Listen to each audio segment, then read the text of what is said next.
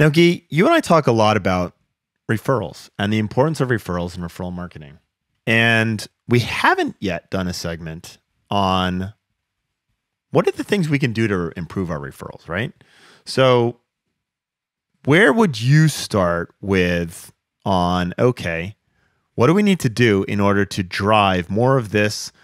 And I'm going to set you up for your question, for your answer here. This free marketing channel.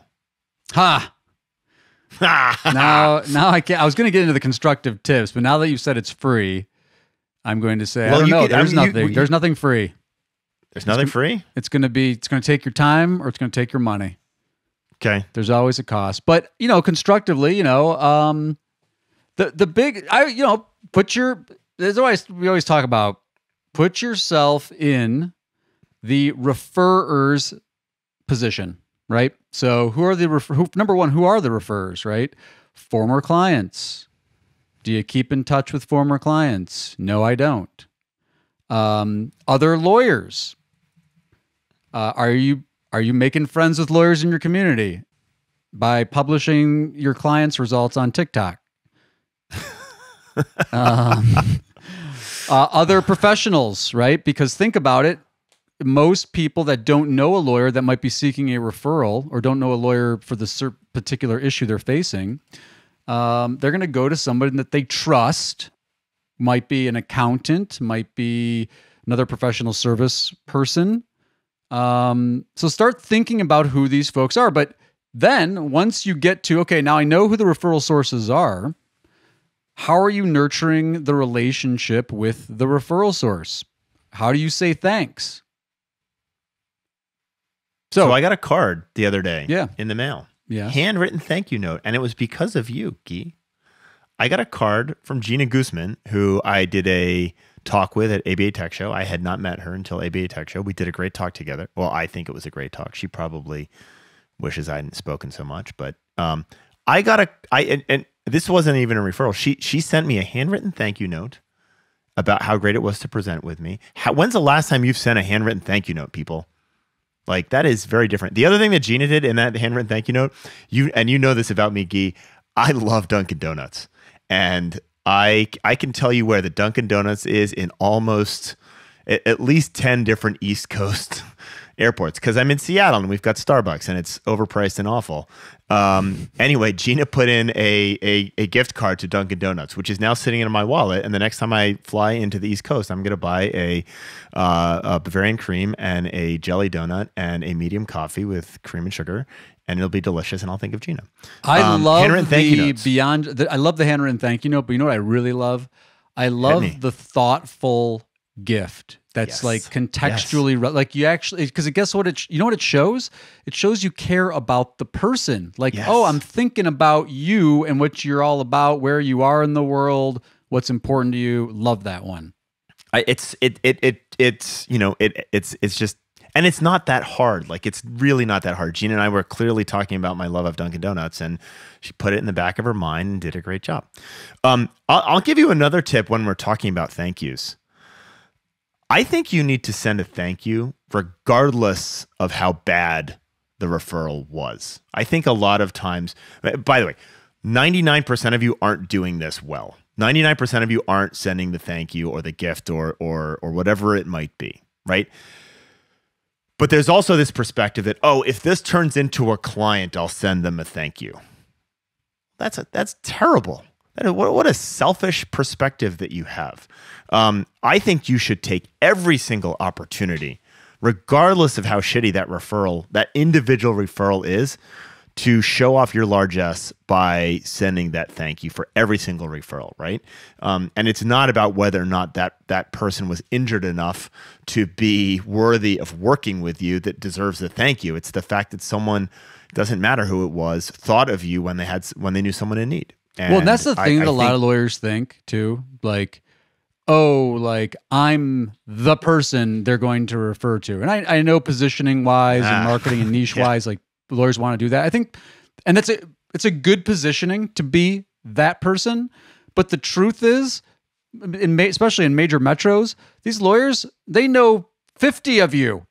And so it's Yeah. not about like, what is it going to be? And sadly, I know lawyers aren't going to like this, and you can hashtag LHLM this one too.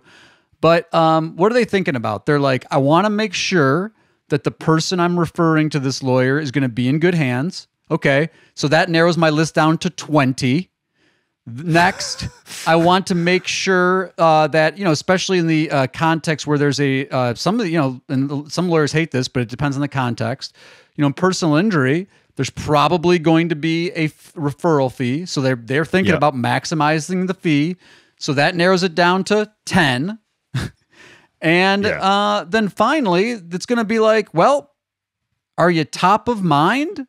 And, are you grateful? Those are the things that I'm telling you, that's what people think about, because so many times I've seen it. I've been in the room where it happens, and the referral will be like, oh yeah, I just wasn't thinking of you. Or, oh, hey, I got your email, and by the way, I meant to refer this case to you.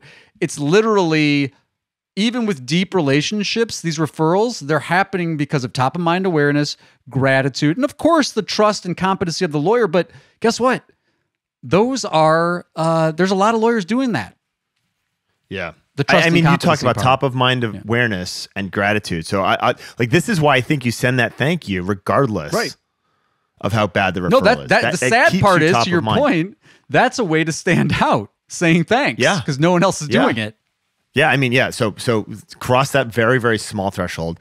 The other thing that you said was gratitude. One of the things I would really encourage you to do and to think about is, can you send, so we talked about the thank you note, can you send a really great gift, the thank you gift? And I'm going to use two different examples. There's a woman, I believe she's in Manhattan. She has Down syndrome. And she wanted to become a baker, and she couldn't get a job at a bakery. And she has now started a thing called Colette's Cookies. So, and every time you send something from Colette's Cookies, A, the cookies are amazing, and B, you are supporting someone in their entrepreneurial adventure who has Down syndrome. You are a good person, right? So you want to be memorable and show some sense of gratitude, go pay that forward with a Colette's Cookies. And there's plenty of things. You can do a local side to this. There's lots of things that you can do that make you stand out beyond the fruit basket, right? Yeah. No, and the other one that you mentioned there in your, at least in the show notes, is the tracking and rewarding. So, if you refer a client or get a client, if you get a client referred to you, go back and let the referral source know what happened. Now, the lawyer's going to be like, well, you can't blow confidences. Well, of course you can't. But you can say, hey, thanks for the referral. And then, hey, we've taken on, again, it's different context and how you say it and how to deliver it. I think there are some ethics things you want to think about. But, saying thanks and then checking in with the referral source on it. I know in the plaintiff world, that's a very strong part of the referral equation, is to keep the referral source updated about some high level things that are going on with the representation. And then when you do that, what happens? You stay top of mind. You stay top of mind, and they feel confident that they're in good hands, and that the client is being treated properly, and that the case is being followed up on. Like, that stuff matters to folks.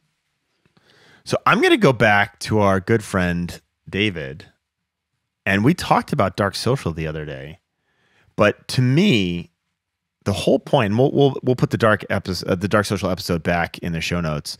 But David is doing, and I'm blanking on it. It's David Porcellini is doing with TikTok, whether or not, regardless. So I'm going beyond the ethics side of things and going beyond the tasteless side of things. He is generating a huge referral network of people who believe that he can get people off for some really, really crazy crimes. And he's leveraging the network effect and, frankly, the gag effect of the content that he's it's tasteless, and tasteless, it's selling, right? It's getting shared, and he's generating a really, really wide referral network, right? And yes, they're not going to be lawyers. I can't imagine a single lawyer would ever be like, yes, let's promote this. But it's going to be a lot of people who may find themselves in need of David's services.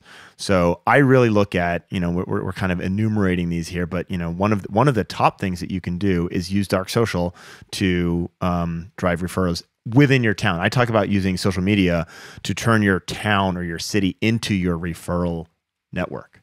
It's a huge opportunity. Very powerful. The other one that comes up a lot, and some people disagreed with this one on LinkedIn with me, but becoming a referrer. Why does people disagree with that? It's not even worth getting into, but a lot of people will say the fact that I'm saying, look, if you refer cases out, you're more likely to get cases back. They would say something like, well, you shouldn't be making the referral for that reason or something. But my point is this, strategically, the missed opportunity is this. Someone calls you, you're a criminal defense lawyer. Hey, my friend was in a car accident. Can you help me out? No, we don't do that. Have a nice day. What? You don't know another lawyer that you might be able, that you trust would do a good job that you can refer the case to? In fact, I tell people when people call up and they're like, if they got the wrong number, they think they called somebody else, try to help them out. I mean, I'll tell you, I've seen reviews online where it's like, hey, this lawyer wasn't the right lawyer for me, but he spent the time to listen to my issue and then made a referral to someone who could help me out, knowing that he was never going to benefit from this financially. Like, that was an actual review on Google. And so what you're doing there is you're actually creating two referral sources. You're creating a referral source for the lawyer, and you're creating a referral source for that person that you've helped without getting anything out of it.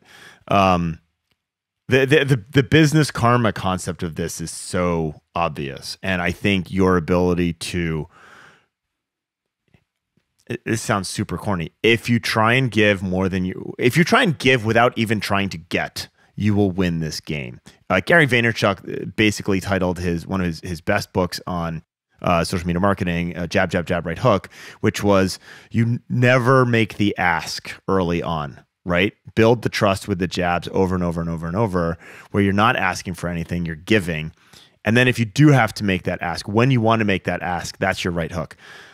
I even take it further. Just give it. Go. Just play the business karma game. It works. It comes back to you. The lawyers that I know and admire, like, it's such about giving back and helping other people, and then it comes back.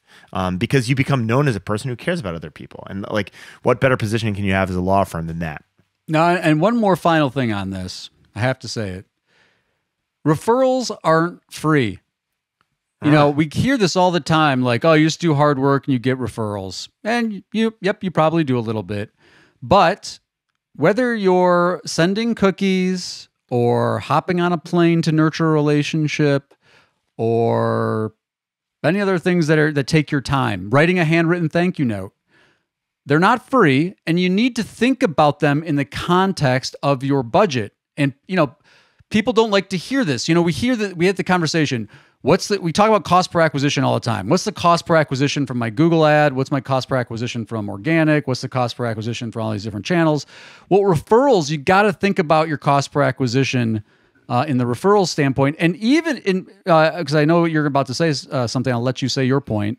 But my thing about it, the ancillary benefit, and on top of holding those dollars and time accountable, is that you tend to do it more because you're managing it, right? You're tracking it and you're managing those budgets and those investments, and it makes you more disciplined in how you handle your referrals. Yeah, I mean, the discipline thing, you all know you should do this. And 9 out of 10 of you, 19 out of 20 of you, 99 out of 100 of you lack the discipline to do this systematically. My counterpoint on the referrals aren't free is, yeah, but they're really, really cheap compared to pay-per-click. That's what I thought you were going to say, right? Yeah. I mean, just think about this. Like my referral gift of choice is a bottle of scotch, and I've backed away from that because I've sent bottles of scotch to A, people who are recovering, and B, people who are Mormon. So those have been my two faux pas with my bottle of scotch gift. But like, even if I go bananas, and by the way, so we can use this. I sent to one of my people, hey, please send Guy a really high-end bottle of scotch as a thank you for a referral recently. This was last week, right? And I know you haven't gotten the scotch yet, but I know Guy likes scotch. And so I thought they were waiting to find out if it was going to become a client. Right. So I had this argument with my sales guy. He was like, well, we gotta wait. If we're gonna send him a really nice bottle of scotch, we gotta see whether or not blah, blah, blah turns into a client. I was like, the hell we do. Like, that is such a bad message to your friends. Like so coming back to my point, even if I go bananas on a really, really high-end bottle of scotch, compared to my like cost per click for like law firm marketing agency, and then they go to my site and there's this massive funnel that they may or may not fall through each step. A bottle of scotch, a super high-end bottle of scotch, is a pittance compared to what you're thinking about from a cost per acquisition. Oh, 100%. By the way, bottle of scotch, you can get those engraved. Thank you from Mockingbird, right? It's awesome. There you go. And then they can't re-gift those, and they have to sit on the shelf for a while and remind them where that bottle of scotch came from. There's my last referral tip. Yeah, we'll put some more resources for how to improve referrals. Lawmatics has a great ebook, and actually did a webinar with Matt on this topic. So we'll make sure that's in the show notes. Let's get Colette's cookies in the show notes. Yeah. Awesome. And the Reserve Bar, that's where you can get scotch engraved. There's lots of great things that you can do. But think local, right? Find something local that you can support. Money makes a it makes a world go round. Money makes a world go round. Yeah, money make a world go round. Money makes a world go round. Yeah, money make a world go round.